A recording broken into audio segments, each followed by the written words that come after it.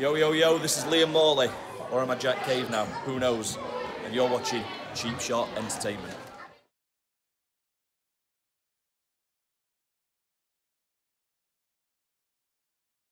Promotional consideration paid for by the following. I'm currently in the Grosvenor rooms. This is Luke from Cheap Shot Entertainment. We're in Sutton for the next Future Wrestling show. I'll just take you to the outside. It is very cold.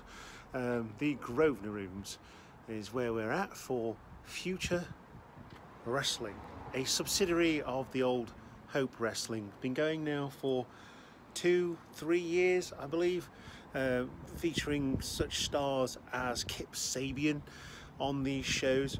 We've got Kyle Kingsley, we've got Hustle Malone. You may know him now from Progress on the WWE Network. He is the current Hope Future Wrestling champion.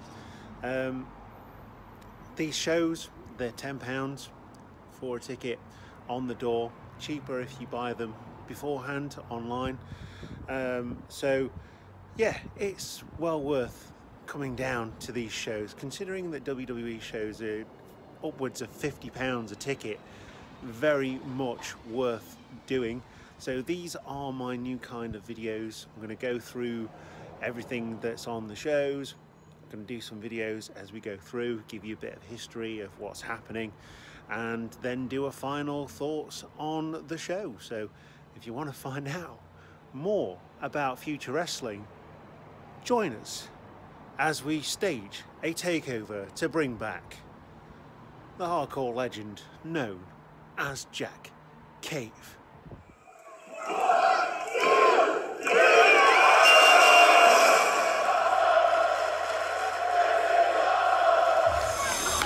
So, after the first match, it turns that David Grant actually gets hit in the face with a hidden foreign object and lands on top of his opponent in order to get the pin. What's more worrying here is that there's a load of kids sat to the right of us chanting for dark fruits, and it's not even that nice. Give the kids what they want. Don't give the kids dark fruits. We've just been witness to what has to be said. It was one of the best fatal four-way matches I've seen at a local show. Joseph Cardinal. Joseph Cardinal, Spire's very own homegrown talent, got the win over Jack Knudsen with a roll-up where absolutely no tight holding was taking place whatsoever. I couldn't be more thrilled right now. What's happened to you, Joe? What a wrestling match! He's What's come to the happened to good you? side, he knows. The spine's better. So the last match before the interval was in the big man tournament between the big man Raw and the master of the tassel power, Mark Sanders. What a match we have just seen. Two guys just beating the snot out of each other. It ended when Rourke went up for another Vader bomb and missed. Basically, Mark Sanders got back up. He powerbombed Rourke from the sidelines, and Rourke has just turned on Mark Sanders. Can't believe what I'm seeing here. The people look annoyed. Yes, Rourke! And we get one guy cheering for Rourke. We're at the interval now. We'll give you more updates as we go along. Stay tuned.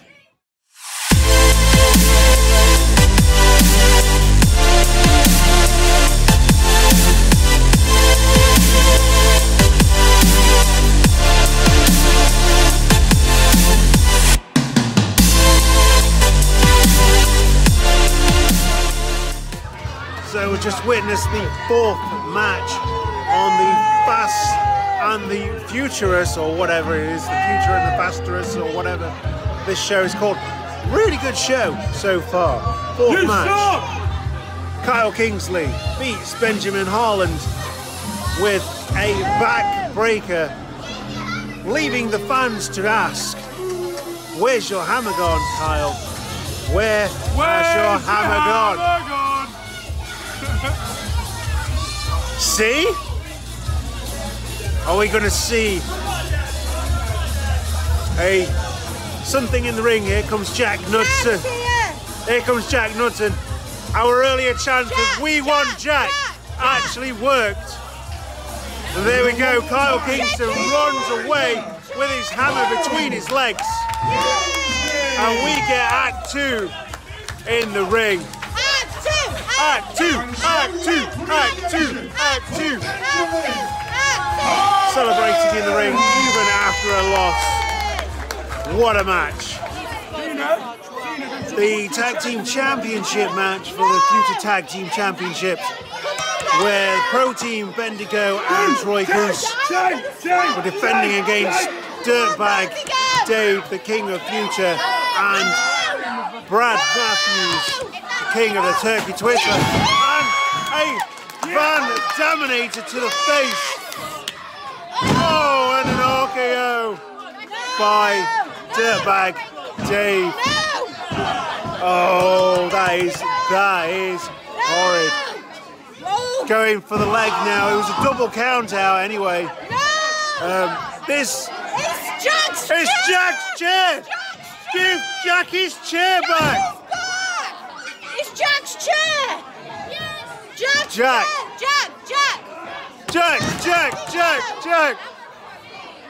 Dirtbag Dave is using Jack Cave's chair with the Lego glued to it. It is the ultimate tool of destruction. This is insane. Here comes Goose to the save, but it might just be a little bit too late.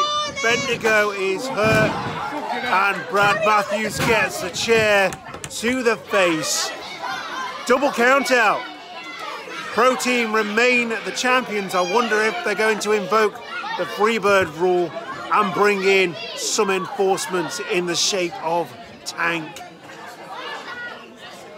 This one has really broken down. Really good match up to that point though. Come on, Goose, get him! And Goose is still going. He's still working. Finish him! Oh, another chair shot to Brad Matthews. He'll be sucking on turkey twizzlers for a week. Yeah, go and get Dirtbag Dave. He's coming back for it now. And he's walking away like the chicken king that he is. Going on to the main event now. Do it! You silly boy. You see now you want it.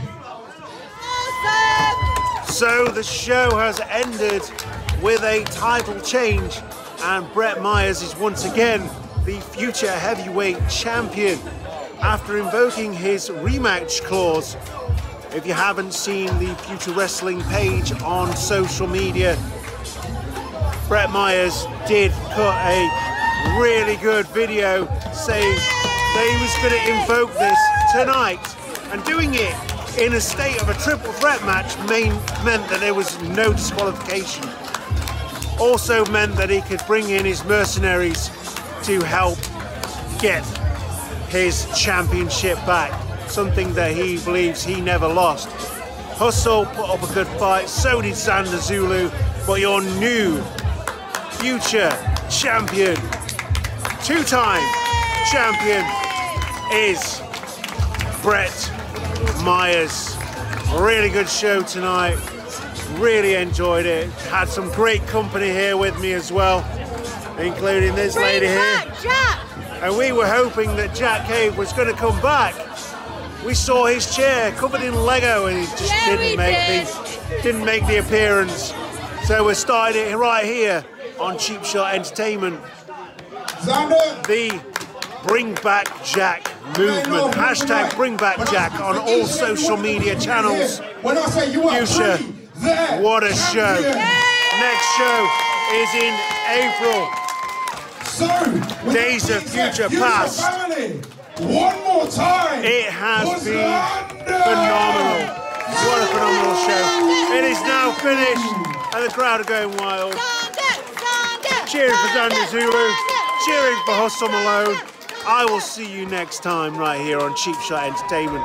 Thank you very much for watching and goodbye.